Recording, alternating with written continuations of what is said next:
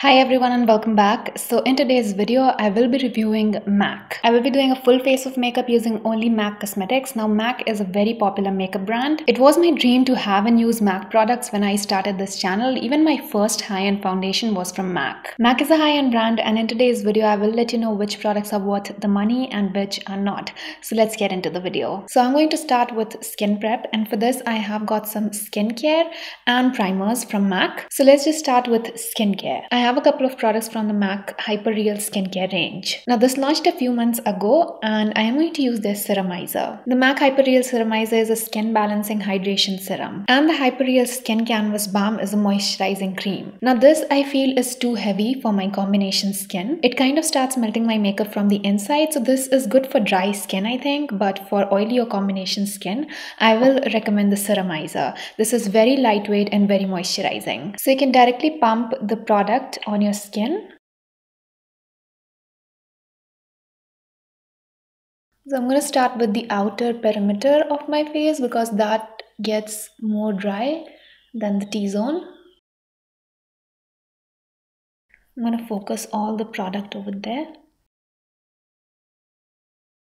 This gives a beautiful glow to your skin. It's very lightweight and this is just the perfect serum to wear under makeup. So for my skincare under makeup, I want that hydration but I don't want a slippery or a greasy feel. When I layer the skin canvas balm on top of this, it gives me that slippery or greasy feel that I don't want. So you can use either one of these products to prep your skin. You don't have to have both. Next I'm going to move to primers. I have a couple of primers from M.A.C. Number one is the M.A.C Strobe Cream in Pink Light, and number two is the M.A.C Studio Radiance Moisturizing Plus Illuminating Silky Primer. I use the Studio Radiance Silky Primer when I have to do a more natural, more dewy, a no makeup look because this has got a very dewy finish. On the other hand, the Strobe Cream has a very glowy finish. I also feel that the Strobe Cream is more lightweight than this primer. So for today's video, I think I am going to use, let's just use the Strobe Cream on one side and the Silky Primer on the other side.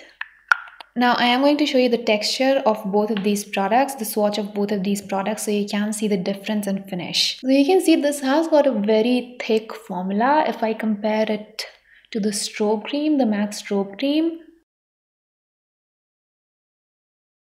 I actually love this one for winters. The Strobe Cream in Pink Light has a very light pink tint, very light, you can't see it from far. You can see this has more of a glowy finish and this has more of a natural dewy finish.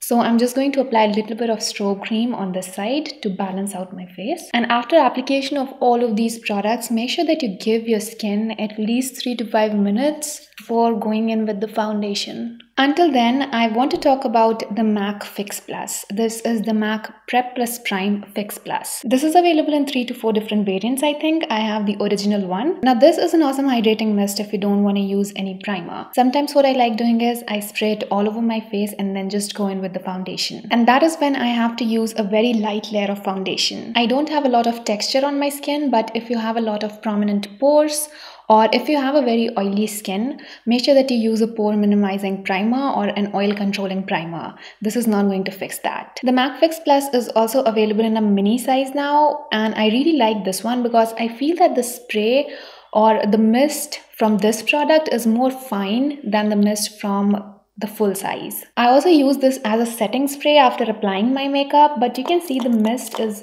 not, very fine. On the other hand, the mist from this is super smooth. Let's move on to foundation. For foundation, I have the M.A.C Studio Fix Fluid. My shade in this foundation is NC40, and I have to say that this is definitely one of my favorite foundations. This has medium to full coverage. It has got a soft matte finish on my skin. I feel that it's very lightweight, and this is a foundation that looks amazing on camera and in photos. Whenever I have to get ready for any special occasion, I just use this foundation. I grab it blindly. I just love this foundation for soft soft glam and full glam looks. It's also available in a lot of different shades, so you will definitely find a shade for yourself. Since this is a costly foundation, I will recommend that you go to a store to get your perfect shade. Also, this doesn't come with a pump. I did buy the pump because without the pump, this was a very messy packaging. The pump has literally made my life so easy. So first of all, I'm just going to take one pump of this foundation and I'm going to apply the foundation on half of my face and show you the difference, like the coverage it gives in one layer.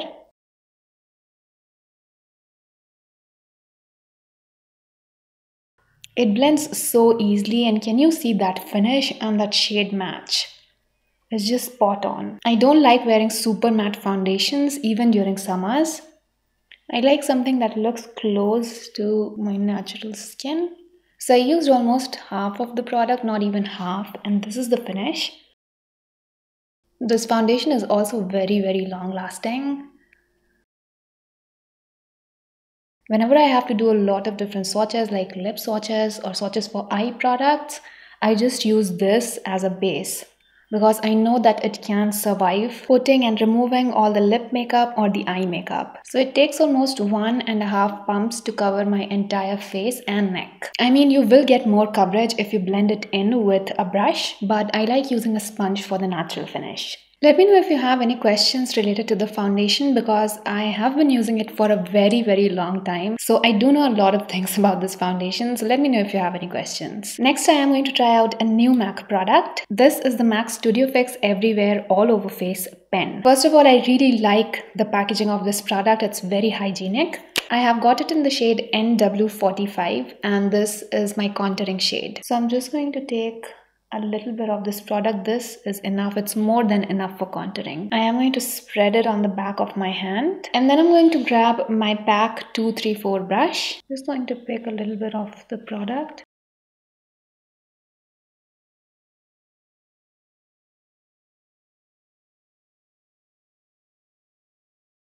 It's very blendable, can totally be used for contouring. Also, I am using as little product as possible because this is very pigmented. So this is a really good contouring shade for me. It gave my face a lot of dimension. And now I'm going to use a smaller brush to contour my nose. This is from Cuffs and Lashes. It's the E009 brush. To apply some product over here.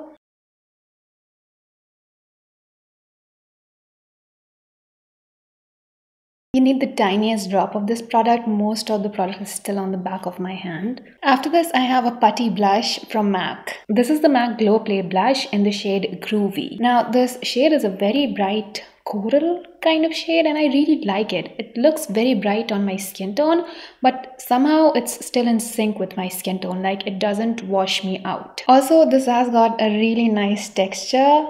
You can actually play with this blush. It has got a very clay kind of texture. It's a putty blush. And this is a product that you can use for a very natural makeup look, you know, because this has got sheer pigmentation. It's not very pigmented. So right now I am going to apply it with a brush. This one is from Ruby's Organics. And I'm going to pick up the product with the brush. You can see this is the color.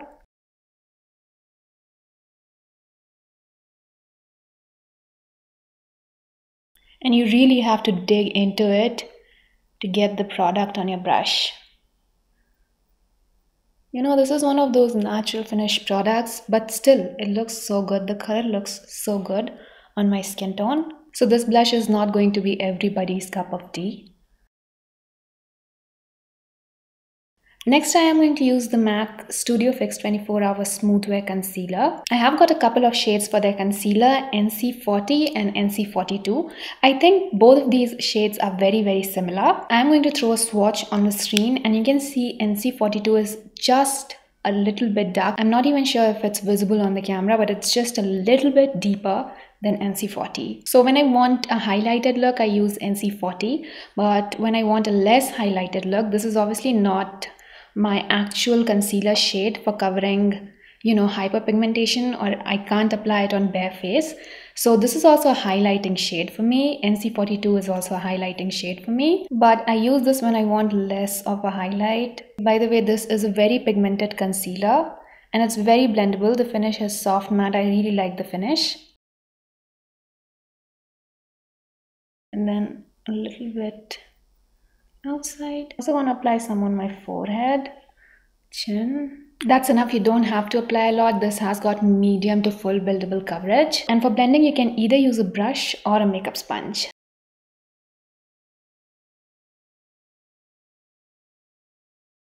I really like this concealer because it doesn't crease easily. Can you see how natural that looks? Now this I'm going to blend with a brush because I don't want it to look patchy. I have pigmentation over there. Okay, so now let's set the face, and for that I have got a powder foundation. This is the M.A.C Studio Fix Powder Plus Foundation, and this one is in the shade NC41. Now I don't actually like using this as a powder foundation all over my face. I don't like using any powder foundation as a powder foundation all over my face, and that's because you need a lot of setting spray and a lot of prepping for that, and the whole hard work is just not worth it. So I use this to just set my face, and also I don't like applying powder all over my face. It just looks very cakey. But if you want to use this all over your face, you can see this is like a little bit, just a little bit light for me, so I will go for probably NC42. So I'm just going to use my PAC 245 brush to set my under eyes. Even if your dark circles are peeking a little bit through that concealer, this product is going to take care of that because this has got some coverage. So you can see I'm a little sweaty over here, so let's just first set that, and then this area. And then let's just set this area. You can see how it blurs my skin.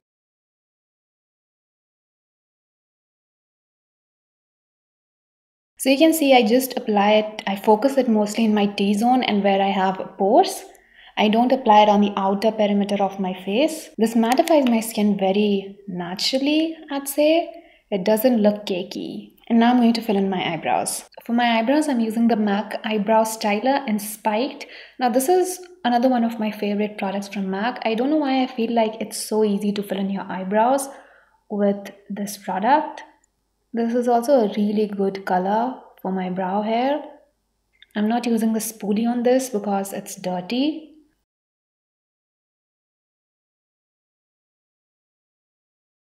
So for the arch, I go back and forth.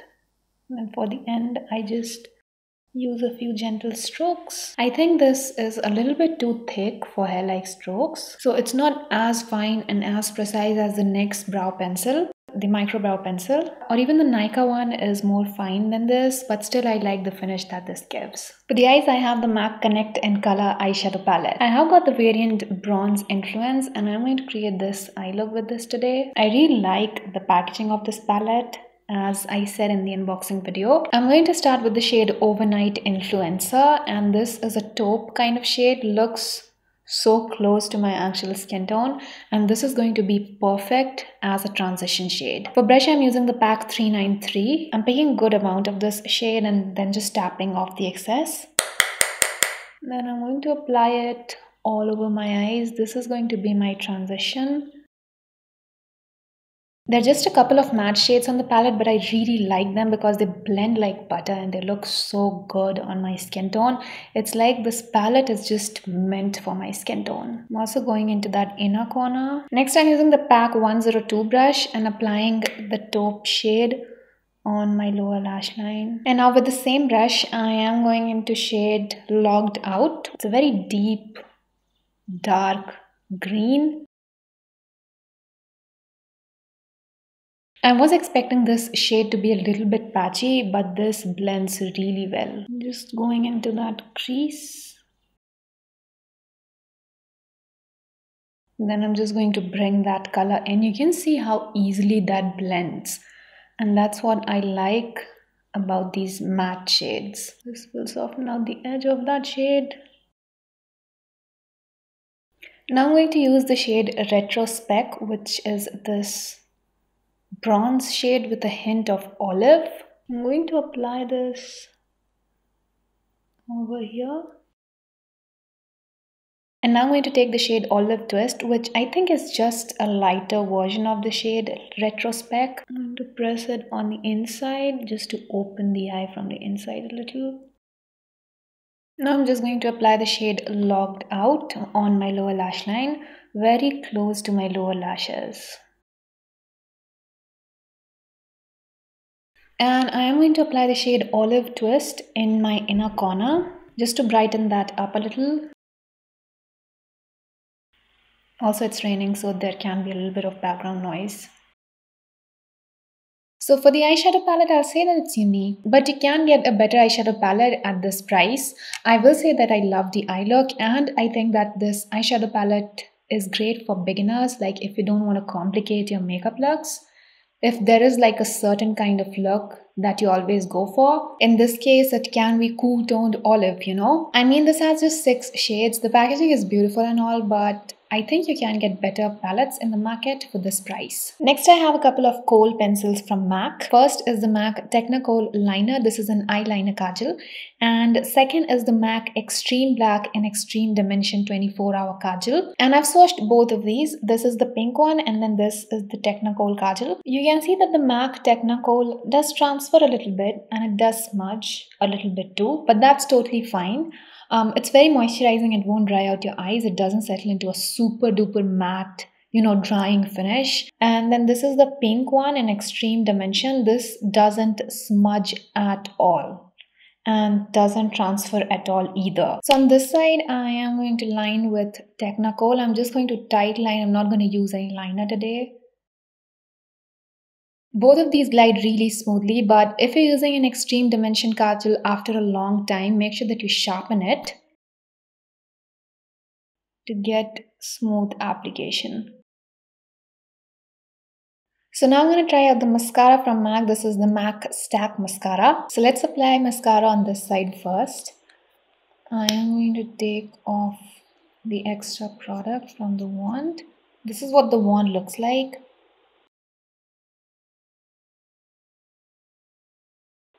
It has got a very spiky wand. Okay, so this is one layer. Can you see the difference? This is not actually the best mascara that I have tried. I mean, it does give a little bit of lift and some volume, but it's not giving me the lift that I want. It's definitely very comfortable on the lashes. It's very lightweight, doesn't clump. But then again, this doesn't lift or give a lot of volume. I think I like the Maybelline Sky High mascara more than this, and even the L'Oreal Lash Paradise mascara. Alright, so next I am going to try out the powder blush from MAC. This is the MAC Matte Powder Blush in Burnt Pepper. This is the shade. It looks so good on the pan. It's also very pigmented.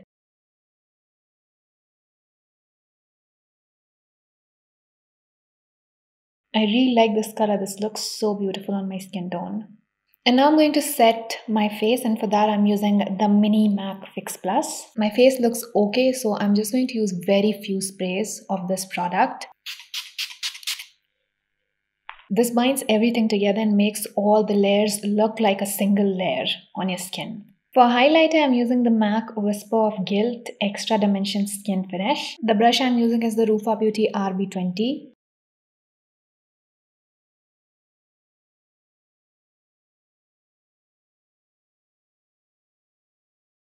I don't have a lot to say about this highlighter. I mean, it looks very much like the Maybelline Master Chrome.